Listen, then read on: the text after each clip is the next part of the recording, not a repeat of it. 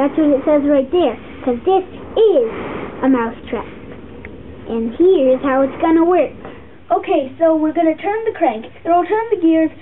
The last one has a peg on it, which will push against the stop sign, which will push back against that foot, which will kick the bucket, sending the marble down the stairs, down the rain gutter, to make the hand rod lift the thingamajig, sending the second marble down the thingamajig. It'll land in the bathtub and go down the drain and tip a seesaw.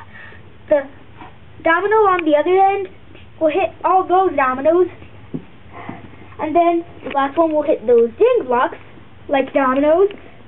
The last one will hit those board books. Then they'll hit those DVDs and GameCube games like dominoes. It'll hit the cup. The cup has the third marble in it. It'll go down the Hot Wheels track, sending the car through that motor.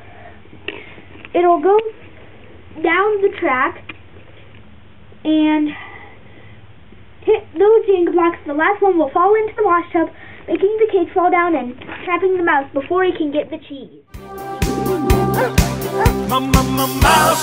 Mousetrap, cheese was a baby.